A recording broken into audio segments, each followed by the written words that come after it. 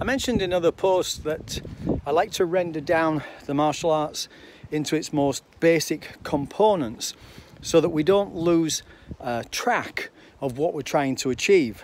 And for my money, what we're trying to achieve with the martial arts is to create force sufficient to overcome our aggressors.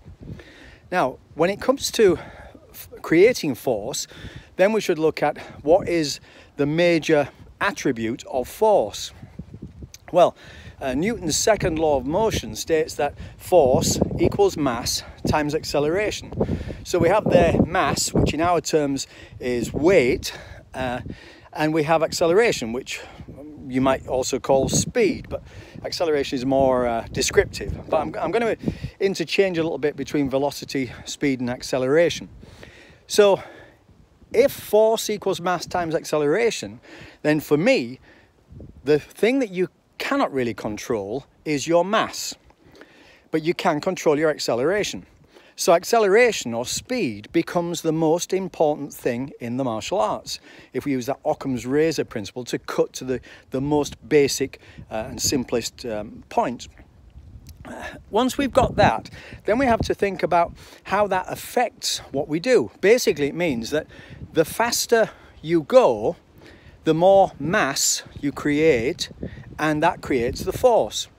This brings us to another idea of acceleration and velocity, which is the equation for kinetic energy, which says kinetic energy equals half mass times velocity squared.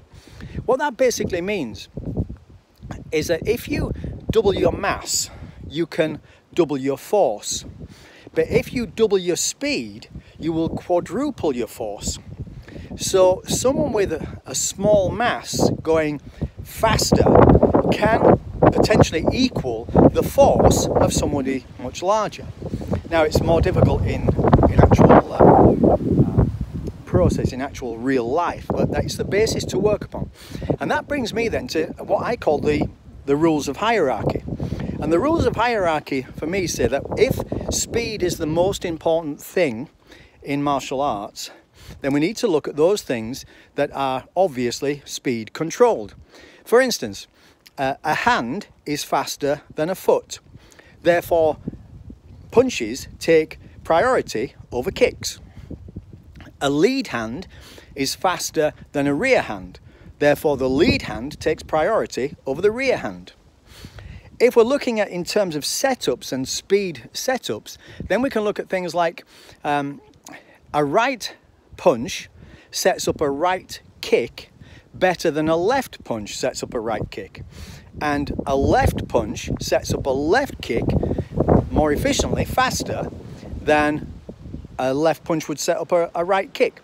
So this is the process we need to think about in terms of martial arts, so that we get to this point where we cut to the most basic essential element. And then we can forget styles and systems and philosophies and traditions, and we can get just down to what martial arts is all about. There's plenty there to study. Physics follows philosophy. There's plenty there for us to go at. But so that's it. Focus on force, and the key component of force is acceleration. So work on being faster, and that will improve your martial arts.